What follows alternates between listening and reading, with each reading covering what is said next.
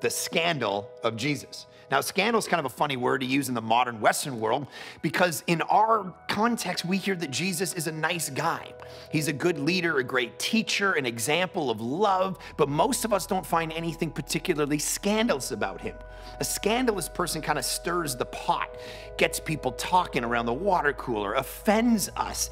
Scandal is kind of front page news stuff, and that's not Jesus. Or is it?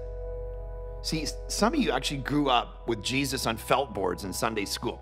White, perfect teeth, voluptuous hair, big smile. Jesus kind of as an ancient hippie, self-help guru, fun, gentle, safe, puttering in the garden, smiling benignly, as one writer has said, waving now and then, mostly spending a lot of time in his room doing puzzles, winking at us in our sin. Chuck Norris meets Tony Robbins meets Mr. Rogers, safe for the whole family kind of guy. But as we're going to see, this is all a big mistake, a misunderstanding of who Jesus really was. Jesus was a walking controversy who made life less safe for the whole family and all the friends who orbited around him. Over and over again, the Bible tells us this is exactly what Jesus did. 1 Corinthians 1 says, "But we proclaim Christ a stumbling block." That word in the original language is actually the word scandalon. Matthew 13, "And they took offense at him." Scandalon. Over and over and over again in the Bible, it says Jesus was a scandal, because in the end, there was only two kinds of people in Jesus' time, two kinds of responses. You either loved Jesus and followed him with your whole being and worshiped him, and then there were those who rejected him and wanted to throw him off a cliff, crucify him. And we have to actually pick a side.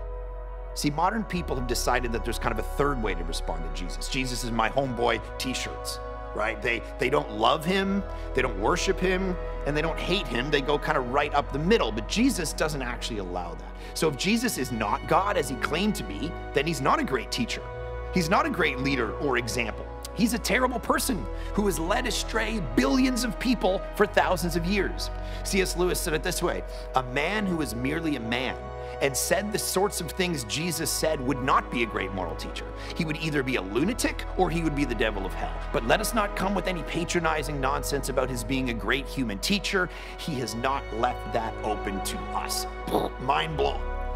Jesus doesn't allow for a lukewarm agreement or partial acceptance of him. There's no middle ground, there's no middle road, which if we're honest is where most of us prefer to live, the place of the uncommitted middle.